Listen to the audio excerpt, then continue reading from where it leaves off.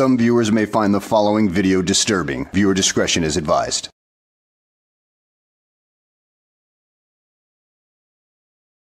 Well, hello, and welcome back to the channel, everybody. I got another installment of the Craig Hendry saga right here, as apparently he went to court a couple days ago, and well, this is his little report, and he also tries to impress us all with his knowledge of, well, his supposed knowledge of law, which seems to fall flat on his face because, well, he has a very limited and narrow view of what the law is, as we shall soon see. So without further ado, let's go ahead and get this freaking S-show on the road, shall we? Hello, everybody. My name is Craig Hendry, citizen journalist reporting from the Vermilion County, Indiana jail. Today's date is November 1st, 2024. And the reason for this report is that I had court today, and it was a very eventful court hearing. I'd like to transmit some of the information that I gathered there to all of you so that you can be better informed. First off, I'm going to start out with saying that at court there was numerous deputies that were there. I don't know what the purpose of their presence was. It seemed to me an attempt to intimidate me and or anybody who would be there to support me. And here we go, already starting off with the persecution rhetoric, Craig. It really doesn't fit with the narrative that you're being persecuted, considering that this is a courthouse, and courthouses require security guards. I mean, between the two of you, you admit that there were probably about a dozen officers throughout that courthouse that you saw. Maybe there were other things going on, or maybe there was need for security, or anything else for that matter. I mean, you'll always see police officers in a courthouse, no matter what. I mean, come on now, get freaking real. Tyler is the one that is, Tyler is the one that is making this phone call possible. He's on the other line. So I'm going to ask Tyler to estimate how many police officers, how many sheriff's deputies he saw inside the courthouse. Tyler, could you give the people an estimate? What's your best guess at how many police officers were there? Yeah, so in the lobby there was probably about 4 or 5. And up at the courtroom, I seen about the same amount, about 4 or 5 other officers. So there's quite a bit, about 10 or so, maybe a dozen. Okay, so that's Tyler's estimate. I am about the same. I think that there probably was about a dozen law enforcement officers there for nothing. They know that we're peaceful. They know that we are not violent. So their presence is, in my opinion, it can only be seen as an attempt to intimidate. Or they might have had other duties that brought them to that courthouse at that particular time, and it just may be one big coincidence that you saw them there. Oh boy, you are taking this victim complex of yours to a whole new level, dude. Now, I want to get into a few things that happened in one of my last phone call updates. I said that the prosecution was attempting to get my criminal history put into evidence. And I posit that this is just an attempt to put me on trial for my personality and my criminal history, not for the actual events that occurred in question, in the times in question in this case. Well, I can understand why you wouldn't want that in there to begin with, because it shows an ongoing history of your acts against the community, your acts against everybody around you, and it would show that you're not being persecuted at all. You're not a victim. You're nothing but a career criminal. So of course you wouldn't want it in there, because it wouldn't fit with your narrative when you're trying to present your case to the jury. Of course not. The case is a stalking case. It has 2 misdemeanor counts of harassment along with it. And so I have to defend against these charges. But if they paint me as some sort of a criminal or as some sort of a crazy, it'll be very difficult to convince a jury that, well, look, if you do all this stuff, why wouldn't he be doing all this other stuff as well? That would essentially be putting me on trial for my past and not for the for the events in question. So, whoa, whoa, whoa, whoa, whoa, whoa, whoa, whoa, whoa, whoa, whoa. Oh, so you do understand it, but you know what? You have never atoned for your past or anything like that. You continue to commit crimes all the damn time and get away with it. But you know what? Your time is coming, boy. One of these days you're gonna cross the line and they're really gonna bring down the hammer on you. the judge asked a few questions to the prosecutor regarding entering my criminal history into evidence, and my attorney, Elizabeth Smith, who has been a real trooper throughout this whole case, argued against having my criminal history included. The prosecution made such claims as, what he wants to do is he wants to include a conviction for drug dealing, which is a conviction for marijuana dealing on my part. I have 2 marijuana convictions. It is still illegal to deal and to buy and consume marijuana in the state of Indiana. So the other conviction is a domestic violence or a domestic battery conviction that occurred at some time in the recent past, but that is an issue between me and my girlfriend. My girlfriend is still with me. We have 2 beautiful children, and we have worked out our differences despite the state trying to pry us apart at every turn. Craig, what you consider prying apart, everybody else with a brain would consider looking out for the welfare of the mother and the children that you brought into this world, and, well, you seem to have no regard for the safety of whatsoever. And I've known several women that have been in this very same situation with domestic battery going on with their significant other, and some of them escaped, but others did not, and, well, it didn't end very well for the women that did stay. They either were crippled or worse. Of course, Erica didn't press the charges, the state did. So, anyways, they made a claim that, well, there's a ton of other convictions as well, Your Honor. We're just including these ones because we think that they're relevant. And, of course, the relevancy of them is, it's unquestionable. It's not relevant at all. But the claim that there's countless other convictions is an outright lie. Right? He has taken 3 out of my 4 convictions. I've got 4 convictions. The 3 that I've mentioned previously, and a conviction for OVWI, which is operating a vehicle while intoxicated. So those are my 4 convictions.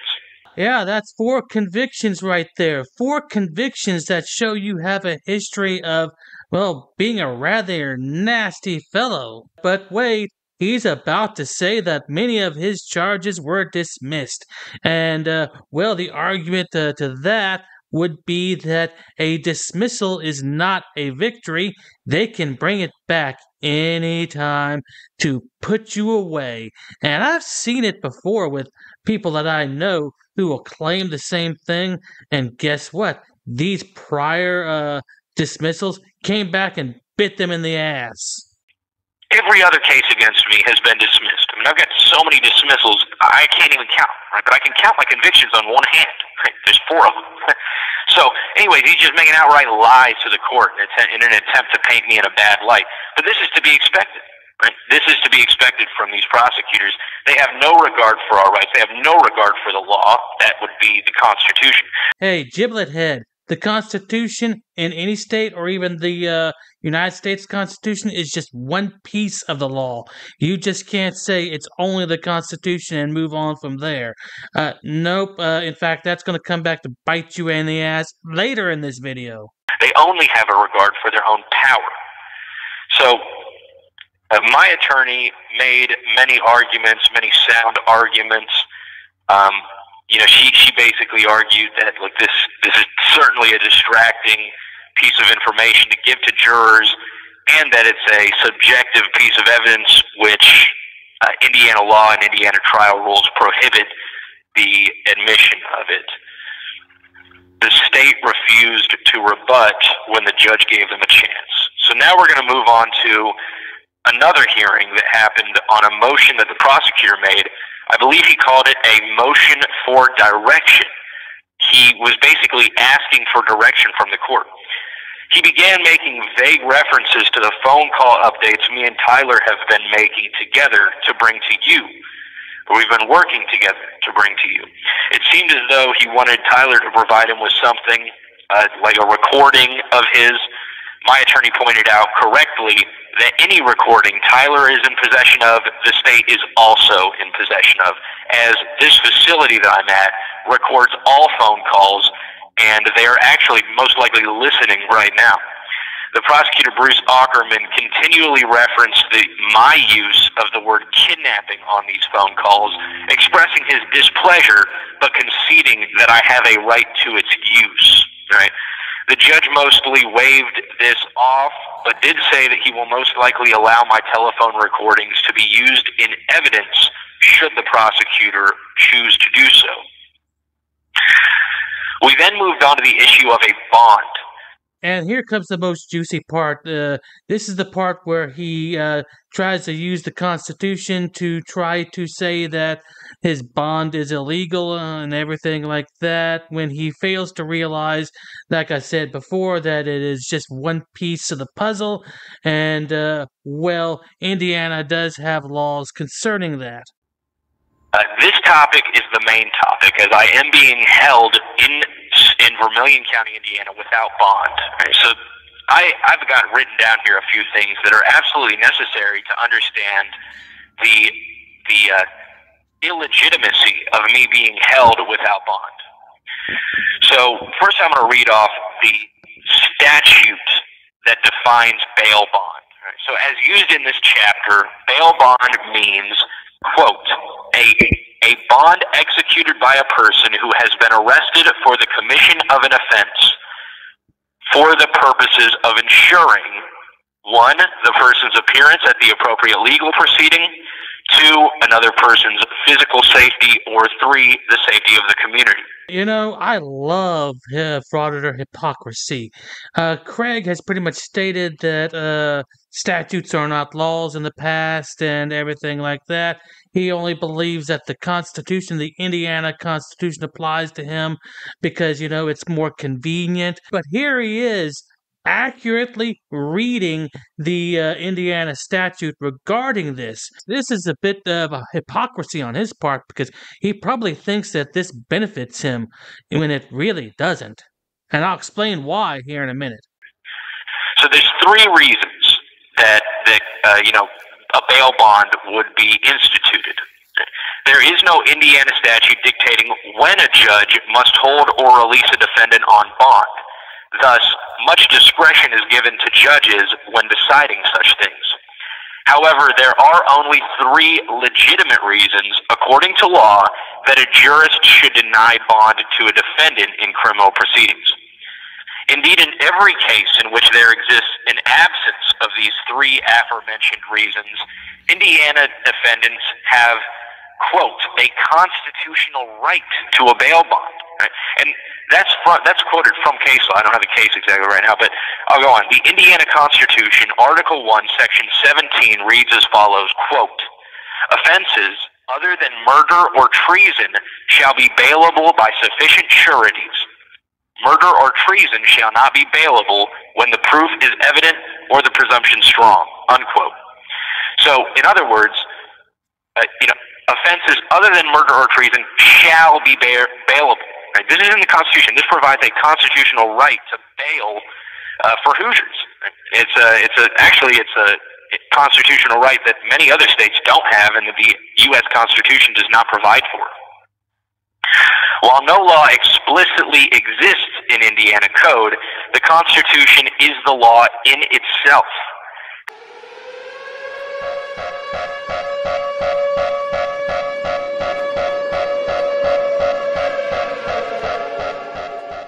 Now, Craig fails to mention something else in this video. Yeah, there is a statute within Indiana law that pretty much summarizes where he has gone wrong in this particular scenario. And thus, here is the particular statute that old Craig failed to mention right here regarding bail in the state of Indiana. Pay close attention to sections C and E. I mean, our boy here is a habitual offender, and no matter what excuse he has for his failure to appear, the fact remains he does have a history of failure to appear, and, well, he will argue that he was in other jails at that particular time, which really doesn't help his argument one bit, considering that continues to show that he is a habitual offender and is a flight risk, in addition to, well, he's just an all-around idiot to begin with. However, case law does exist that offers some guidelines to jurists with regards to bond. In Sam versus State, this is 893 Northeast 2nd District 761, this is the court citation, the Indiana Court of Appeals made clear that, quote, the object of bail is not to affect punishment in advance of conviction, as it is being used in my case. So I'm going to start over because I started as a quote. So, quote, the object of bail is not to affect punishment in advance of conviction. Rather, it is to ensure the presence of the accused when required without the hardship of incarceration before guilt has been proved and while the presumption of innocence is to be given effect, unquote. So just analyzing that quote, one can see that I've never had a failure to appear charge. I've never had a failure to appear conviction. Because anytime I failed to appear, it was because another state actor had kidnapped me in another section of the state. Well, not counting your misidentification of the term kidnapping, your argument here is total BS. I mean, it doesn't matter how you failed to appear, and I'm certain that many of your failure to appears were not caused by your incarceration in other areas of the state, because you know what? You're just that type of person that would skip out on a court hearing because you don't believe in the law to begin with. And that is proven by the fact that I ended up finding that statute for you because you outright lied about its existence. And I wasn't able to appear because I was in their cage. So I've never been convicted of that. I always show up dressed extremely nice, clean-shaven. Tyler, will you attest to that? I mean, you know, I always show up very nice. Absolutely. If anything, you show up early. And you always make sure you're dressed nice. Definitely. Absolutely. And therefore, in the case involving me, it is clear that bond should only be denied if I pose a flight risk, as there is no claim from anyone around that I am dangerous to anybody or the community. Right? And so when we look at if I'm a flight risk, I'm clearly not. So in my opinion, and in the opinion of the Indiana Court of Appeals, I would posit, me being denied bail is a punitive measure, meaning it's a measure to punish me prior to conviction. And I disagree with it wholeheartedly. I expect the trial to go on whether I'm on bond or not. And so I believe that the judge in this case, Hunter Reese, who did seem to me to be fairly neutral in such a case, but he is employed by the state. He has a history of being employed by the state. And but either way, he seemed very neutral to me, but he ignored these facts, which I assume he knows, right? Courts are presumed to know the law. So I can only presume that he knew the law and that he decided to ignore it in this case, as my attorney did not make arguments as I just presented to you. Well, of course your attorney didn't make those stupid little arguments because your attorney knows the law better than you do, and well, they are trying to help you out. But of course, if you continue to use the term kidnapping and everything like that, it will hurt you in your case. And especially if they do use your history against you, which I presume they will, considering I've seen that happen numerous times, then it's all going to come down on your head in the long run. But at any rate, this video has pretty much come to its conclusion, and after this, he thanks his followers and everything like that. So let's just go ahead and call it on this video. At any rate, I hope you guys enjoyed the video to begin with, and I will see you on the next one. This could be some groundbreaking stuff right here.